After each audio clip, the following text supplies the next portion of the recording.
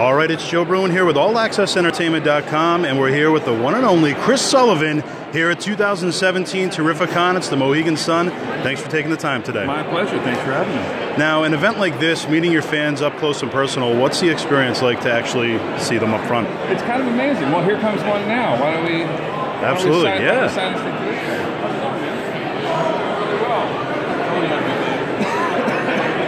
I was wrong. Oh, okay, good.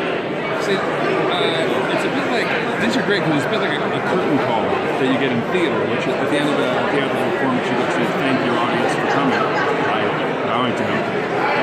That's kind of what this is like, to kind of thank them for being a fan of the show. Sure.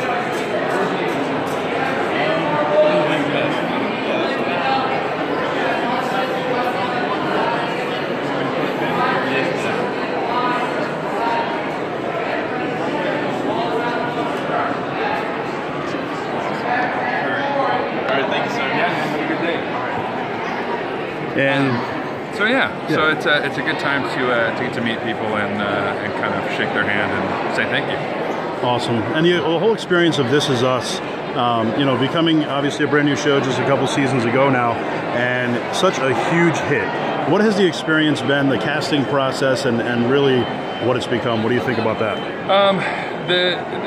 For a show to be this big of a hit is kind of unheard of. It has everything to do with the writers and the story that they're telling, and the fact they're connecting with a large amount of people, which means that they must be telling a common story, and they must be telling the truth.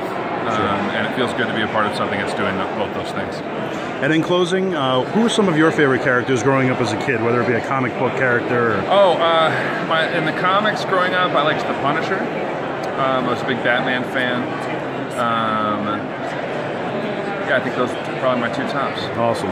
Chris, thank you so much for taking the time today. Terrificon, the one and only Chris Sullivan. Thank you very much. Thanks very much, man.